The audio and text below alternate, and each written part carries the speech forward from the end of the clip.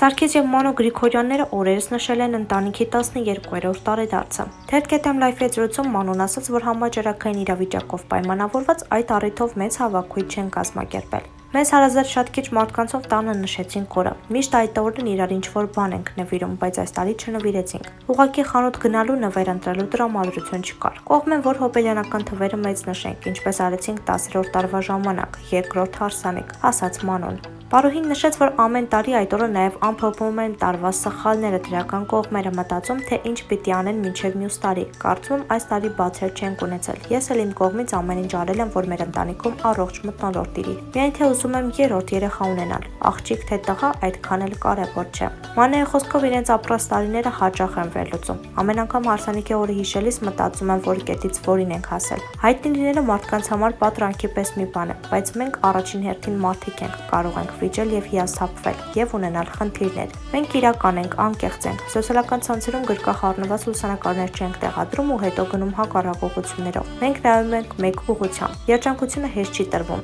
այն ամենօրյա պայքար է։ Եթե հեշտ տրվի, կարճ կյանք ունենա։ Այն ինչ դժվար է տրվում, դժվար է նաեւ կորցնելը։ Դերասանուհին նշեց, որ իր կյանքում այնպիսի պահ է եղել, երբ մտածել է իր ընտրությունը սխալ է եղել։ Պարզվեց, որ ինձ ուղղակի ժամանակ է պետք մտքերս հավաքելու համար։ Ուրախ եմ, որ Սարգիսը դա էգոիստաբար չընդունեց, ու մի պահ ինձ հանգիստ թողեց։ Կարծում եմ նորմալ է հատկապես մեր դեպքում, քանի որ ամբողջ օրը թե տանը թե աշխատանքի վայրում միասին ենք։ Մանոն սերը համեմատեց երեխա ունենալու եւ նրա դաստիարակելու գործընթացի հետ։ Երբ կինը հղիանում է, պտուղը մինչև ծնվելը երկար ճանապարհ է անցնում։ Մայրինեն շատ բաներից է զրկում, տանջվում է, լույս աշխարհ բերում փոքրիկ երաշքին, հետո պահում է նրան, քայլել ու խոսել սովորեցնում։ Նույն կերպ էլ ընտանիքն է զարգանում, ծնվում է սերը, ապրում է, նրան խնամում ես, փայփայում ես, երբեմն ազատ թողնում։ Խոսելով վեճերի մասին Մանոն նշեց, որ ինքը հեշտությամբ է ներում։ Չգիտեմ չներելն ինչ է։ Երբեմն զարմանում եմ, թե ինչքան հեշտ եմ կարողանում ներել ու մոռանալ մարդկանց արածները։ Նույնը եւ Սարգիսի հանդեպ է։ Սարգիսն այնքան էլ ինձ նման չի այդ հարցում, բայց ընտանիքում ներող է։